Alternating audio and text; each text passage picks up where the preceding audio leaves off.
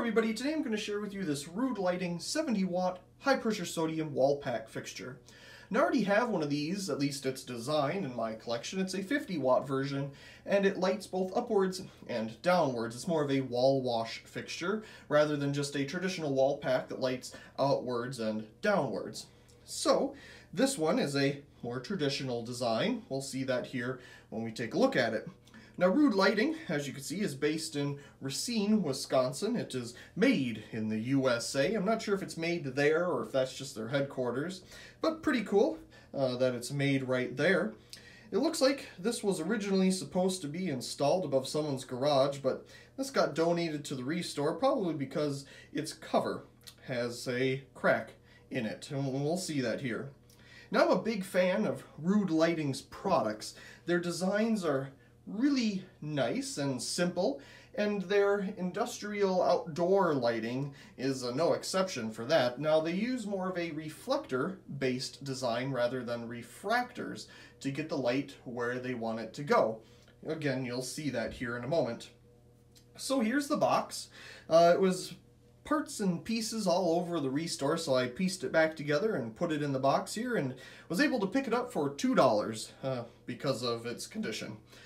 So here we have the front. We can see everything about this particular model. There's nothing else on the box, so we'll just tip it up here. Open it up. We are greeted with our cover. As you can see, we have our metal here. This is inside. As you can see, it's a thin piece of sheet metal. I've never seen one of these rust, so it must be made out of some type of metal that does not rust. I've never taken one out to see if it's magnetic or not or anything like that. But you can see the crack here in the, it's not a refractor, it's just a clear cover. But you could take the metal piece out and put it up here if you don't want to see the crack, but I'm just going to leave it down here so that water doesn't get in. I've seen this quite often actually, where they get cracked, whether it be from heat or just something. This one was probably dropped, and that's how it happened. Now, the wall wash version that I have has the same exact cover, the same exact plastic mold, and has a different metal piece inside, so it can shine the light upwards and downwards. Of course, this was made in multiple different variations with the same fixture. We had down ones with a metal cone inside that would shine the light directly down if you would mount it on the ceiling. Of course, we had the wall wash ones. We had ones that were just kind of opaque or translucent, and they would just put light everywhere. So there's multiple different variations of the same fixture design. Most of them were simple wall packs like this that just shined downwards. It looks like whoever bought this fixture also included a photo cell. They were going to wire it up somehow, because this fixture does not have a port for this size of photo control, so they're probably going to put it in a separate box or something like that. And there is the fixture itself. Again, we can see the simple reflector here. I'm going to try to get it out.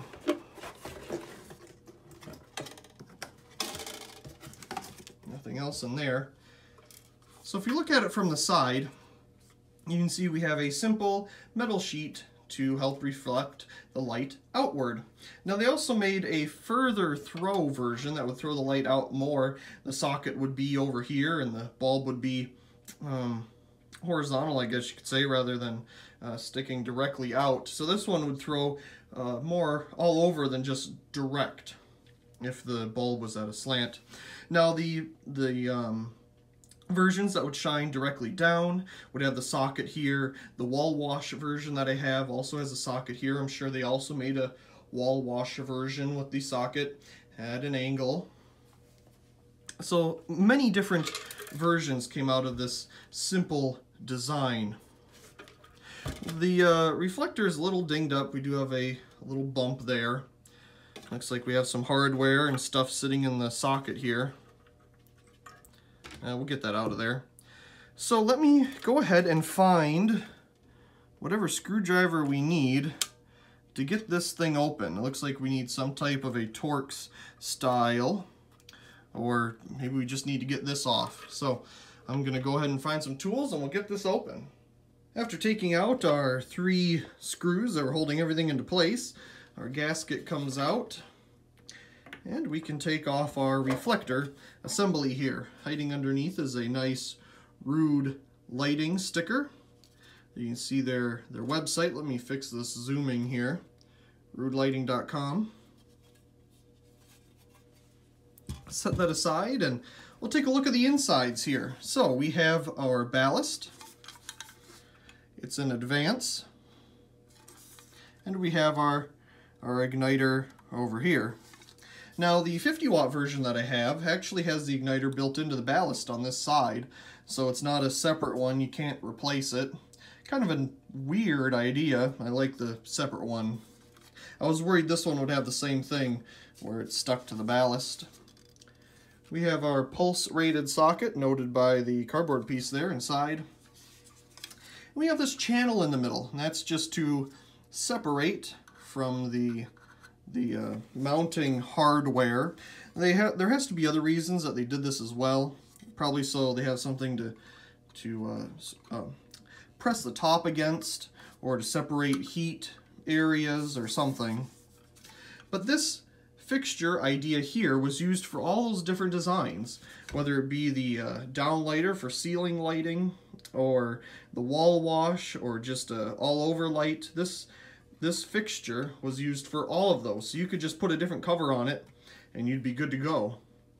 Except if it was one that had the bulb at an angle instead of coming out of the fixture itself.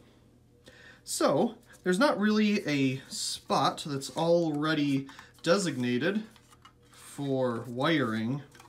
I do not see one, other than we have one right there next to the igniter. And we have this very nice gasket on the back.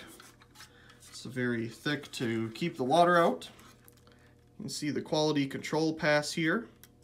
Somebody was testing it late at night, 7:45 p.m. And we have the details of the fixture itself. So I'll go ahead and put this back together. We'll put a bulb in it and we'll give it a whirl. Now that we got it put together, let's go ahead and turn it on. 3, 2, 1. Inside, we're using a 70-watt high-pressure sodium Phillips bulb. Go ahead and focus on the bulb itself there.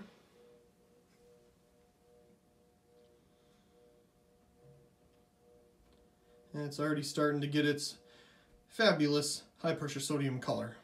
So let's let it warm up.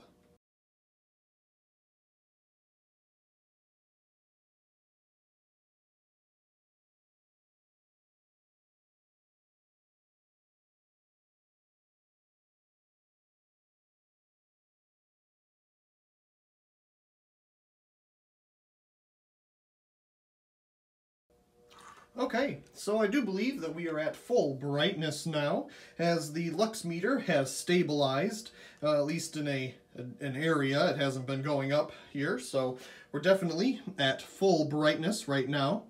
Let me go ahead and we'll zoom out a little bit and try to focus on something else and not bump the camera.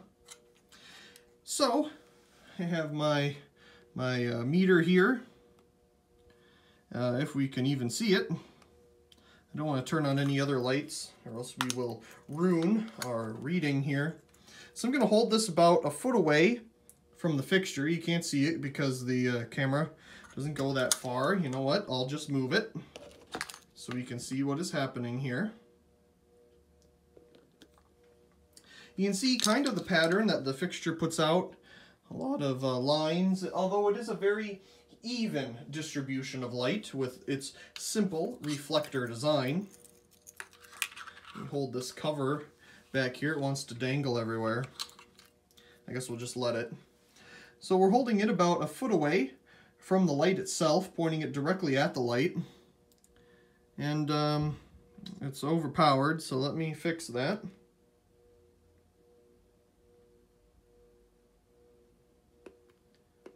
Hold on. Okay, so with it being this close, we have a reading that you can probably, okay, there. Now you can kind of see things. Let me just set it down. We're learning today. So about a foot away from the light, we get a reading of, let's see, that would be 6,400 and something, as there's a multiplier of 10 here at the bottom. Of course, the closer you get, the higher the reading will be, naturally. So I was holding it about 2 feet away while the light was turning on. And let me change the ratio here.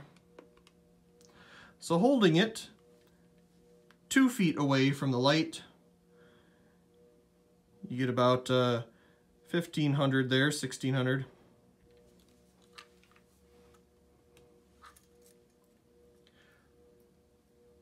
Yeah, interesting information. Again, this is lux, it's not lumens, so you have to convert it. But it's just interesting to add to the video. I say interesting a lot. There's a lot of things that interest me as long as it's lighting. So, we'll take a look a little closer at the fixture. It's a simple design. It's very quiet. I can't even hear the ballast on this thing. All I hear is the ceiling fan. Yeah, this thing is incredibly quiet. If you're looking at it directly, you can't even see the bulb itself. Very cool. I'm always on the lookout for these fixtures. They're my favorite. Anyway, I really do hope you enjoyed this video of this 70 watt high pressure sodium RUUD lighting wall pack. See if we can get the light fixed here. Once again, I really do hope you enjoyed, and also please comment, rate, share, and subscribe. And thank you very much for watching.